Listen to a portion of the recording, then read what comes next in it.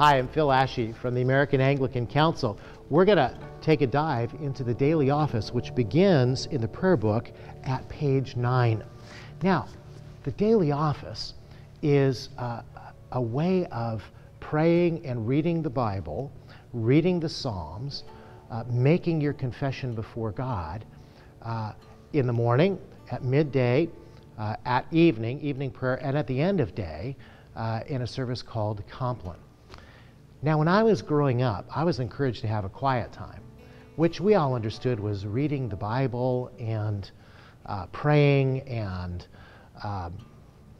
just spending time away with God. And I want to tell you that this daily office has meant so much to me personally. It shapes my thinking. It keeps me going. It points me in the right direction with lessons from the Old Testament and from the New Testament, with ancient prayers that are from the Scriptures themselves, with a time to examine my heart and find out what did I do yesterday, or what have I done in the last 5 minutes that's been displeasing to the Lord, and how can I confess that, bring it before the cross, and be forgiven and set free. So we're going to have some friends now share a little more about this daily office and what it can mean for you. I'd simply say, as you listen to them, realize that this is for you. This is a structure of praying that you can do every day, as I do. Do it over a cup of coffee or a cup of tea, whatever. Bring your Bible together with this prayer book, but let it shape and transform your life. So let's listen in. Well, one of the things that a prayer book helps us do is pray daily, pray throughout the day. And when we pick it up, we find our relationship with God growing. We find it because we are saying similar prayers day after day, week after week, year after year. And it's grounding for us. It's spiritually grounding because, some days you get up in the morning and you don't feel like praising the Lord. And when you go to the prayer book, it gives you words to praise the Lord, even though you may not feel like it. To me, the prayer book is priming the pump for my relationship with God. So morning prayer and evening prayer are really the bedrock of daily Anglican prayer. I'm Father Andrew DeFusco. I'm the rector at Jonah's Call, which is an Anglican community in the heart of Pittsburgh. It's planted about 10 years ago. It's always been a passion of mine to help the church worship well as much as I can. As we took counsel together over the years and heard from other ecumenical partners, it became clear that we would love kind of more points in the day to kind of hang our spiritual hat on. And so noonday prayer has been anciently when people pray. David said, "I'll rise up and praise you in the morning, praise you at noonday, and praise you at the end of the day." And so stopping at lunchtime to pray is a natural time for many of us. It's a very brief set of prayers for midday. And then bedtime is also a very natural time to pray, especially with children, if you have children. And so you pray at the close of day as well in a briefer way than you would in kind of morning prayer or evening prayer. The very first thing that you'll notice about the Book of Common Prayer is that it starts off with a section called the Daily Office. And it's actually, office is kind of a funny word, but it comes from a Latin word that means our duty. And it's an invitation to pray daily and join the church in praying daily. So while you may pray it by yourself, one of the things that I love about the daily office is you never pray it alone, because around the world, Anglicans are praying the similar prayers, using similar scriptures. So it's our duty and actually our joy to be joining our voices in prayer with the church.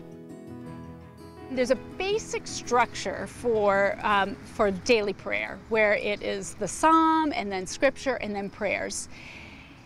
Added to that basic structure are a series of opening prayers, sentences that relate to the season of the church, and then there are in between responses to the readings. And these were traditionally sung or canted, and they're just little phrases, canticle, diminutive form of a song. So it's our heart's response and reply to what has just been written. In our hectic world today, in our distracted world today, we often find that we try to slot in time for God. And what the prayer book tradition helps us do is turn that around, and we set the time for God and then fit our life in under that. So when we stop for prayer, we are creating room in our schedule to be in the presence of God and let that form us. It's a discipline that then becomes a joy. It's sort of like, you know, when you're starting out running. I know for me it was really, really hard to get started. But then once it was part of my daily routine, I would miss it if I didn't have it. And so I feel like spiritually this is similar to starting any new habit that's good for us. It can be a little challenging starting off, but stick with it, because eventually my experience is, instead of us praying the prayer book prays us, because we start to memorize. We start to memorize the prayers. We start to memorize the rhythm and the pattern. And this becomes really important, particularly in later life. I've worked as a chaplain, and one of my great delights was meeting new residents coming into the nursing home where I was serving. There was one new resident that came in, and this person was nonverbal, and when I was interviewing her husband, I found out that they had a prayer tradition that they wanted to continue. So we said the Lord's Prayer together, the Our Father together. And when I was praying, I was looking at this couple, and I noticed that the husband had a tear rolling down his eye. And I asked him, I said, "What, can I ask you, what was that tear about?" And he said, "I haven't heard my wife's voice in 7 years, and yet she was praying the Lord's Prayer with us." It prays her. When we own this tradition, when we own the prayers, they go deep within ourselves, our souls, and God meets us even when we may not be able to communicate in any other way.